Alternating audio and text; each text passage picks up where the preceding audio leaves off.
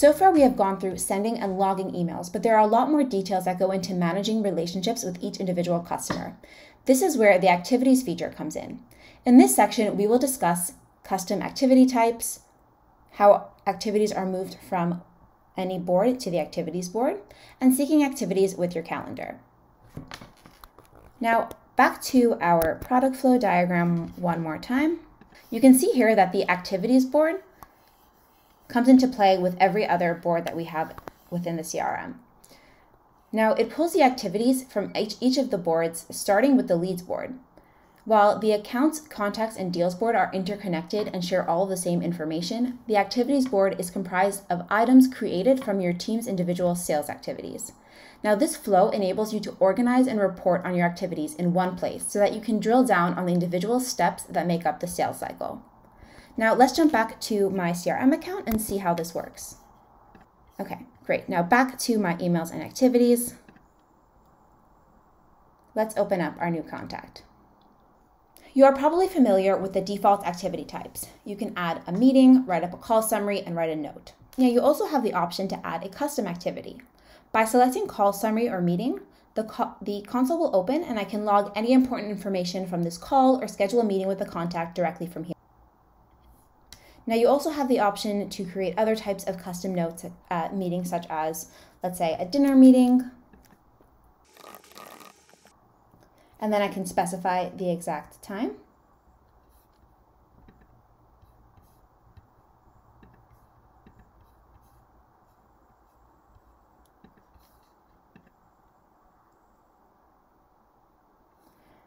Perfect.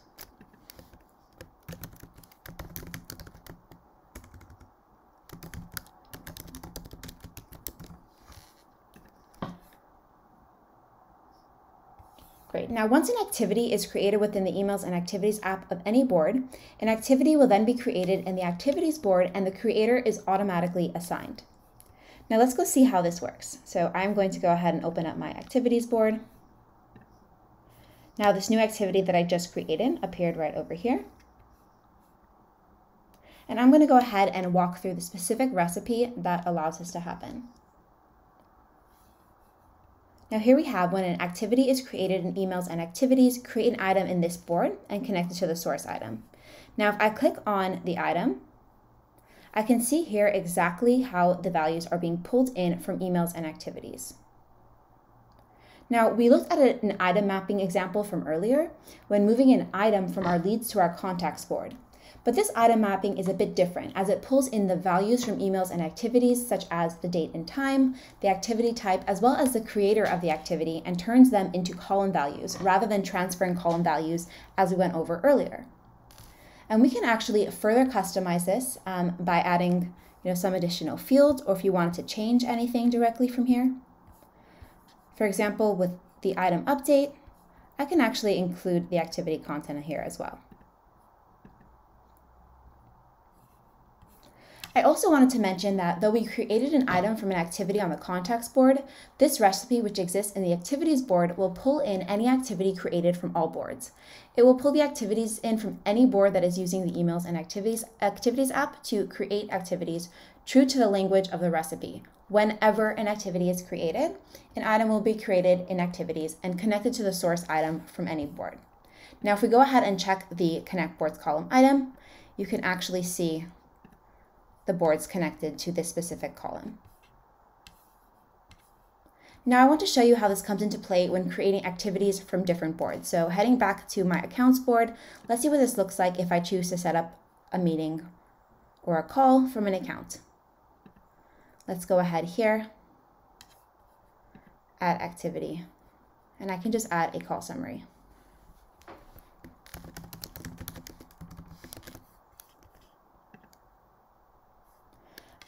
Now, while meetings and call summaries and custom activities will create items in the activities board, emails and notes will not. Compared to meetings and calls, summaries and notes are not considered actionable and they will not create individual items. But that said, if you do want to write notes on the customer and have them create items within your activities board, feel free to add a custom activity and just call it notes, and this can serve as your notes activity.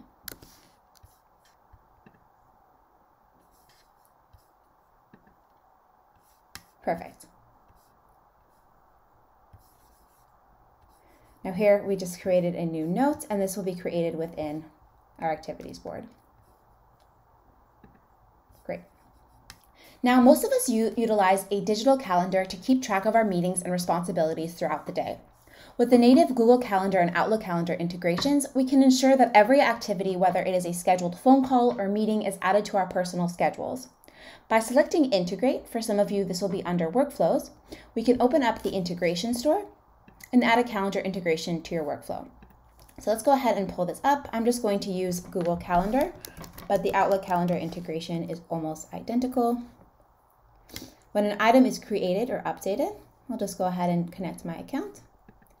We want to create an event in Google Calendar. Now I'm going to go ahead and choose the start time and end time. And the title will be, we can call it the activity type, but really we can just use the name of the item. Perfect. And add that to my board. Now, typically when adding events with a specific time duration, you will need the time added to the date column. I can show you this from the settings. We'll just select Customize Date column, and you would need to have always keep the Add Time option on and specify the specific time. So you would choose from here and you would select it from the bottom. But with this configuration, the specific date and the start and end time is automatically populated from emails and activities, which perfectly sets you up to set up the calendar integration. Now, anytime a new item will be created, it will create an event within the default calendar of your personal account. And if you want to view all of your team's activities in a calendar layout, you can go ahead and add a calendar view to the activities board. Perfect. And feel free to adjust the settings to visualize this information as you would like.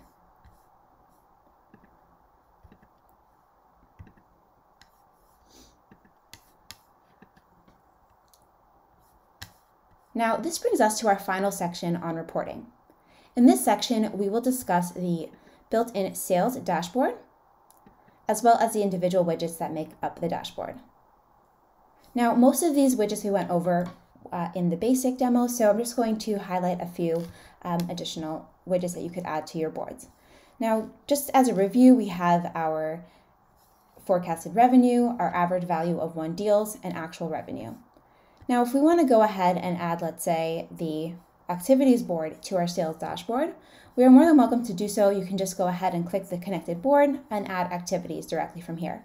You can, of course, add any other board if you want to report data directly from these boards, but I will just pull in the activities board for now so I can show you another option that we have.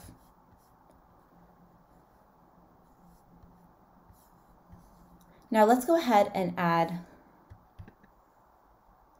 the workload widget.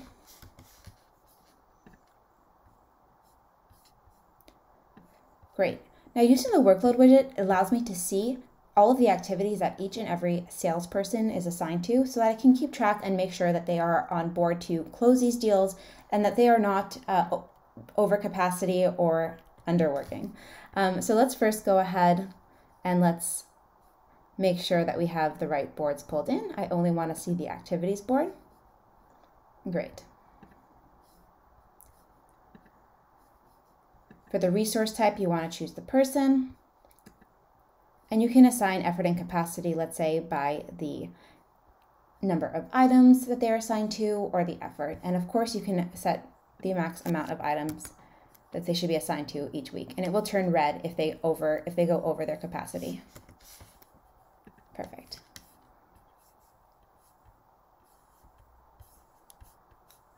Now, while I'm here, I do want to go over the funnel chart widget, which is unique to the CRM.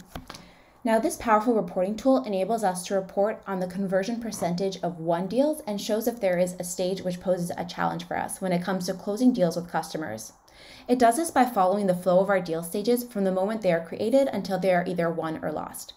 As you can see from the conversion to won metric on the far right, the widget gives us the percentage of deals that transition from new all the way to won. Now, you can drill down on each of these widgets by filtering by salesperson or a time frame. Now, by default, the funnel will count the number of items at each stage. However, you can go ahead and customize this. Just click on the wheel if you want to see different data. So for example, here, if you want to see the close probability versus the actual conversion to 1 or the actual deal value, you can go ahead and make this adjustment here. You can also choose to change the colors, color by stage, or just to see the difference with the final stage. Now, I also want to mention here that lost deals are intentionally excluded from the funnel widget. If you want to see similar data about lost deals, you can actually add an additional funnel chart and just uncheck the box 1, meaning that only the lost deals will be displayed. I'm not going to go over how this will look like, but all you would need to do really is to duplicate this widget, or you can add it directly from here.